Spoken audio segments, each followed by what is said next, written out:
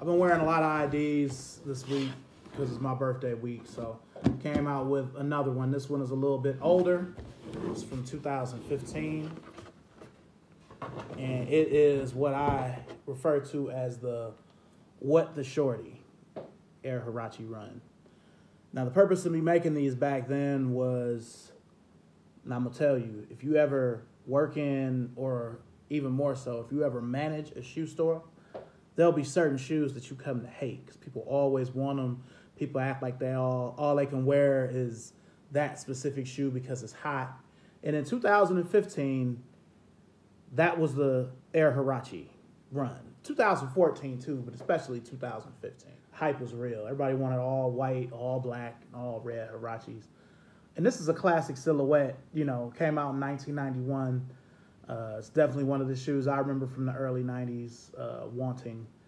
So I tried to make a Huarache that kind of, for one, it encompassed all the Huarache colorways I own personally, but also something completely different than what people were asking me for every single day, which were all white Huaraches, all red Huaraches, or all black Huaraches. So, and this was at a time where Nike ID offered a lot more options than they offer right now. And I don't even think the Huarache is on Nike ID right now, but it had been on there for years. So, you got a glow-in-the-dark bottom. You know, you've got your speckled midsole with the pink. You know, you've got a pink mud guard and panels.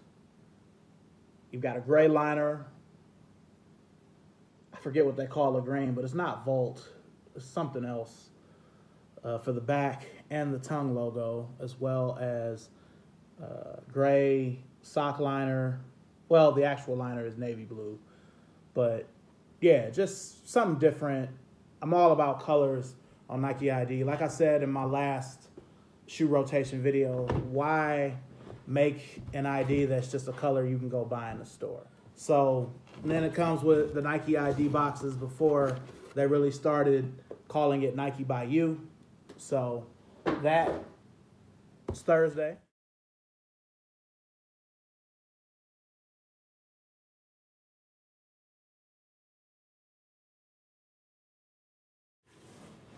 Friday came with another classic. You can tell this is an older shoe by the box. They haven't done this brown box with all of the Nike Classic logos on it probably since 2012 going into 2013. But one of my favorite shoes of all time, the Nike Air Max 95 Neon. Now this is the 2010 pair. So there are some subtle differences. It doesn't have a Volt insole, and the toe is black. But everything else is pretty much the same. And I'm kind of on the fence because I know that the new pair comes out about 2 weeks. Well, the 17th. Today is the 6th. So in 11 days, so a little less than 2 weeks, these come out again.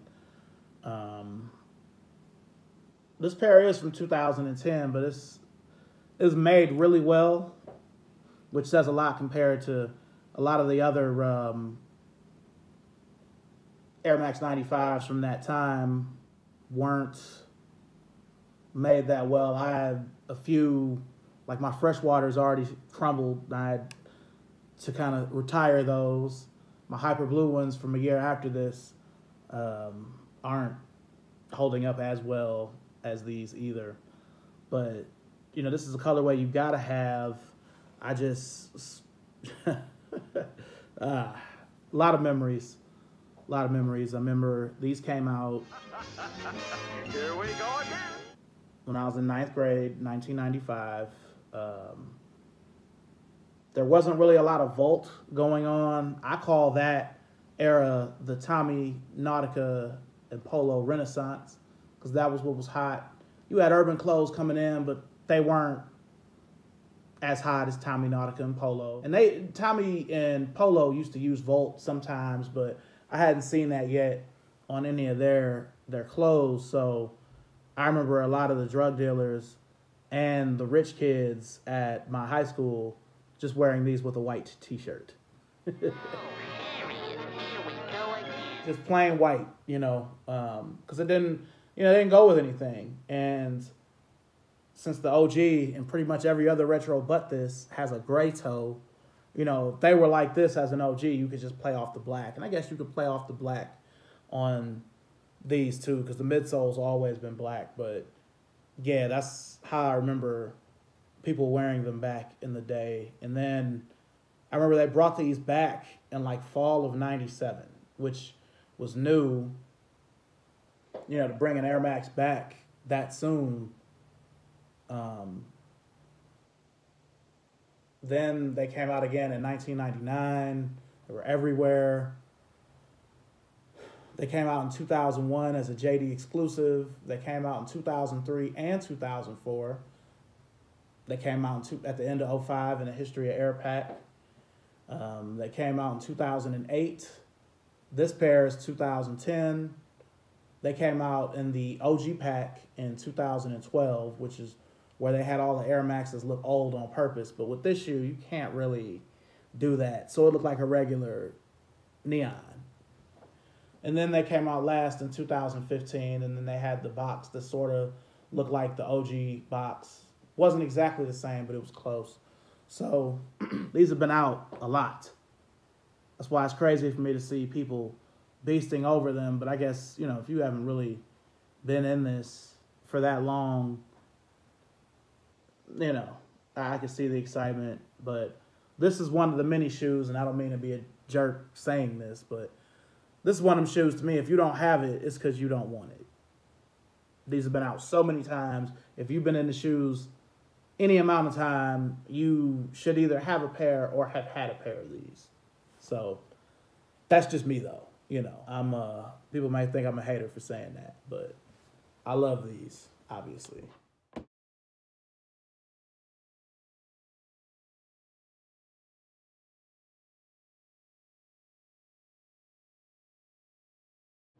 And then yesterday, you know what box that is? Jordan 1 box. Air Jordan 1 Biohack.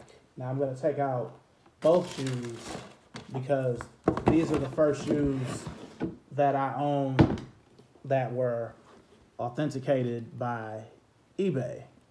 Some SneakerCon had done before with the authentication process, but now eBay is doing it. So if you have the eBay app pulled up on your phone, or there is a paper, I think I kept it.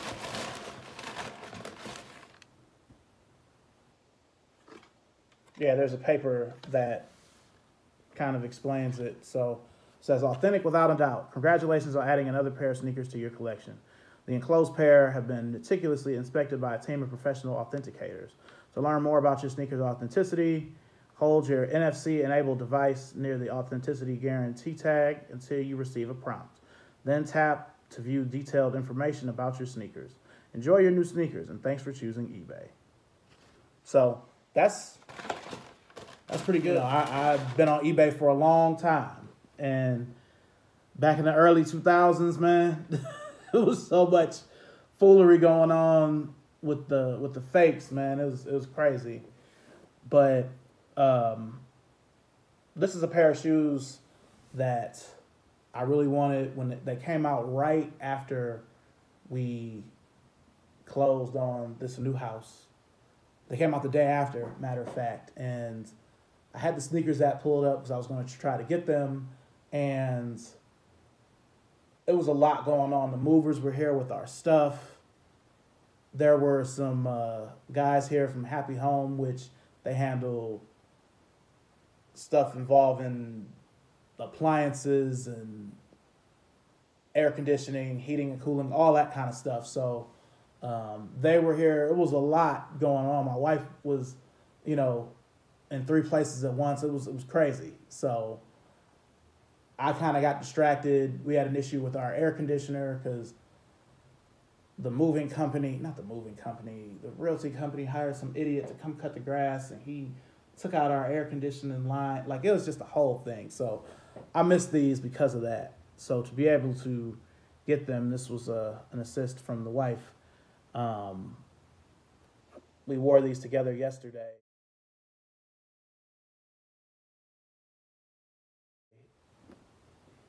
It's nice to finally have these.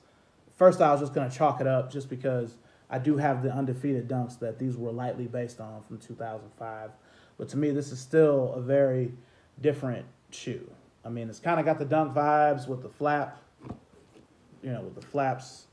Well, I can't do this flap because the eBay tag is still on here, but, it's still got dunk vibes. I mean, they didn't put colors like this on Jordan 1s, even in the 2000s. It's even got Volt underneath here. So, very nice shoe, different, ugly, but like good ugly. So, yeah. So those were the shoes that I've worn the end of the week, Thursday, Friday, Saturday. That's from a tripod that I'm trying to put together. Anyway, appreciate you watching. Make sure and like, comment, subscribe. Follow me on Instagram if you already aren't, at ShortyC94. And I'll see you guys soon. Peace.